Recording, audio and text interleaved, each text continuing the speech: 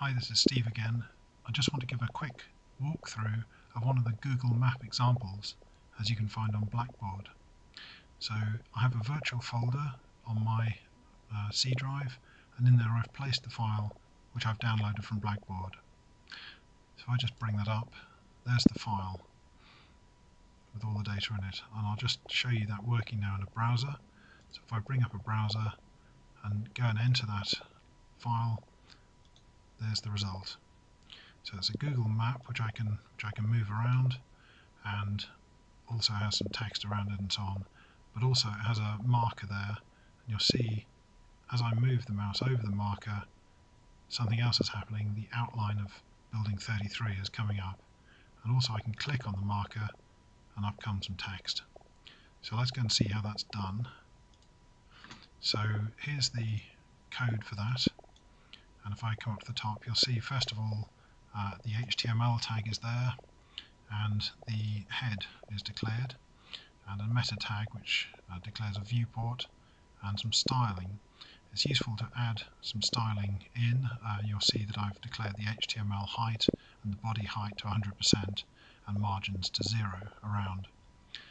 I've also I'm loading in the script, the next thing from the Google APIs, and this is the common form of loading in the Google API's mapping API. So you'll see it calls the API from the particular location and gives a key. Now in this particular case, this is a key. This is my key for my login. So if you've created a Google account, you can get your own key, or for the purposes of the course, just use this key. And also sensor equals false. We're not using any special input sensors here. Next I need to declare some code in JavaScript. So I'm moving out of HTML.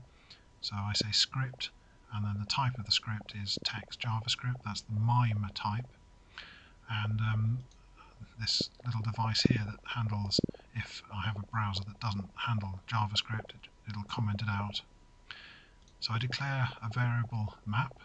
JavaScript is great. You don't have to declare a particular type, a data type. You just say I have a variable of map. And I have another one of line color, which is clearly a text string, which is going to be a blue line, and a line thickness 3, you'll see how that's used in a moment, and a line opacity of 0.4.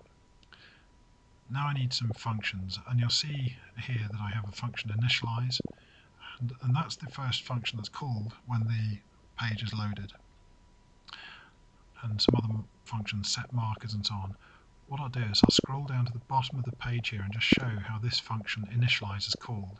So I'll scroll down here, I'll come back to this in a minute. And there's the very end of the document here. There's the HTML document finishing there. And just above it is the end of that script, which we saw started just above.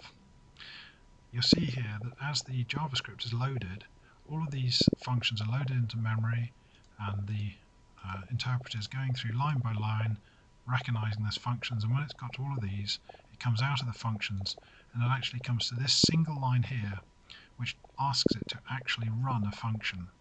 So this is as the page is loaded, it gets to this point and sees this call to a function called addLoadEvent, initialize. So what that does is it calls a function called addLoadEvent, and as Notepad is nicely showing me, that's here, and a function name. Now the reason we do this is it's possible that on a given page there may be lots of JavaScript things going on, maybe user interface, maybe mapping, maybe other services with JavaScript, and each of these JavaScript elements may require to be kicked off as the program starts. So this little device here is a graceful way of starting up our mapping without mucking up anything else that might be running on the page. So we want to run the function called initialize. So what this function does here is it says, first of all, it gets the existing instructions for when the window is loaded and just carefully stacks that to one side into a variable called old_onLoad.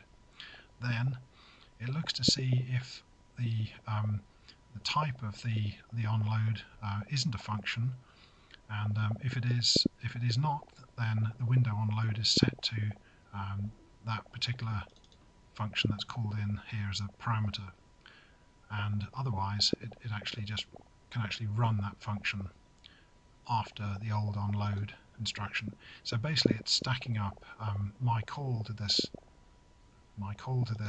function initialize is put after any other instructions that might have been there. It's a long way of saying that once all this code is loaded, it runs the function initialize, which, if you remember, as we come back up the page, is here.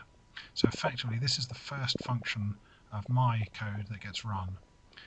So a variable center point calls a new object type of google.maps.long, and incidentally, where is that declared? Google.maps is of course declared in the script up here in the call to the Google APIs. So JavaScript now knows what a Google.maps is and a lat-long type from the importing script there. The constructor for that are a pair of eastings and northings in decimal degrees. Everything's in decimal degrees, WGS84. I also declare a structure here called map options. Map options is then put back into the map later on.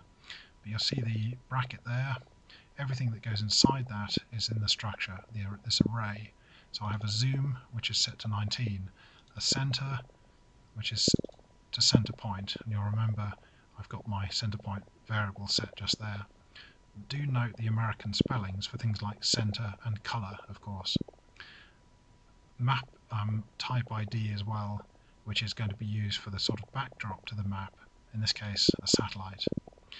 Then, having set up those two variables, comes the main event here, which is map equals new Google Maps.map.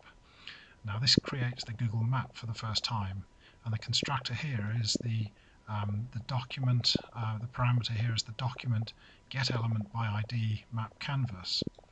Now that's where the map's going to go, and we'll go and find that in a minute, but also just to point out, this is where those options are fed in. So I'm creating a map which has these options put in, and one of these options is the center point here, so you can see the way it's stacked up there. But it's going to place the output of the map on into the getElementById map canvas. So all of the elements in a HTML page can be given a name. Let's go and find the one called map canvas. So if I just click here and scroll down the page, looking for map canvas, and right at the bottom, underneath the script, you'll see a division tag. There's the division tag, and it's been given an ID called map canvas, and it's also been given a height and a width, you'll see, in pixels. So in other words, I'm declaring a section of the screen which is so many pixels wide by so many pixels high, and I'm giving that area a name, map canvas, and directing the output of the Google Maps into that container, into that division tag. So that's what's going on there. And next, I have my map up and running with all the options that I set. I can now call other functions. So for example, I call a function that I've written here called setUpMarkers. So you can see that that makes a call to this function. So here's the function here, setUpMarkers, and what that does is it sets a new marker. So we create a variable called marker, which is a new Google Maps marker, and that itself has some options. So actually, just in the way up here that I had options fed into the construction here, I can also feed in options here to the marker. Interestingly, you'll see that the array of the markers here is actually fed in line. I don't declare a separate marker options like I did here with map options. It's just fed directly in. So in this case, it has a position, which is given a latitude and longitude in decimal degrees again, and the map, the name of the map, which I've just declared here, and a title. So that's the marker that's put in. I also declare a little bit further down here another variable, call this B33 outline, which is of a new Google Maps polyline. So this is declaring a polyline object, a Google Maps polyline object, and that itself is made up of a path of a series of coordinate pairs of latitude, longitude, all the way down, plus some colors, weights and opacity, and that's where those settings at the top came from. Just to remind ourselves, line opacity, for example, is declared up here, and thickness and color. Once I've declared that variable, I can then add that to the map. And what I can do is I can add a event listener, which is something that sits there waiting for me to do something to the map. In this case, to click on the map. And when I do click, it runs this virtual function linked to the event, which places up the marker on the map. And there we are, and it puts up the text, a little bit of HTML there. The content is like that, and opens the info window, as it's called. I can also have a couple of other listeners declared, one for a mouse over and one for a mouse out. That means moving the mouse onto it and moving the mouse out of focus. And what that'll do is it'll set the outline on and off. Then a couple of other configuration functions, clear markers, reload markers, and so on. And that's it, because now I'm down to add load event, which I discussed at the beginning. So, quick recap here. Every Google map has somewhere a division marked with a name. At the top of the file, I have my call to the JavaScript library on the Google Maps API's website, together with my key. And then I have some JavaScript that does what I want to do in there. In this case, set up some options and a marker and an outline and so on. So I just come back to the map and just remind ourselves, there's the result, and I can look at that mouse in and mouse out and the click event with the info window.